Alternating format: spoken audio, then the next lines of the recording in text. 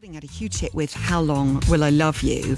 Yeah. But that Prince cover of The Whole of the Moon, I mean, how did you feel the first time you heard that? Well, do you know, he's done it twice, Zoe. Yeah. He did a piano vocal version once at Ronnie Scott's Jazz Club in London, which I've never heard. Yeah. I would dearly love to hear him do The Whole of the Moon as a piano ballad.